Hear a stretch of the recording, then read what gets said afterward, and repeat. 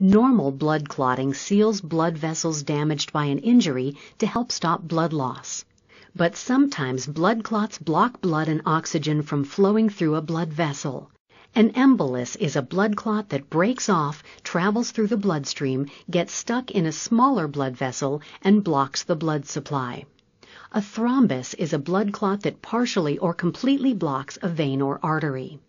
Blood clots may form more easily if your blood flows very slowly through your veins because of inactivity, heart disease, or problems with your veins. Smoking and some medicines can also increase your risk.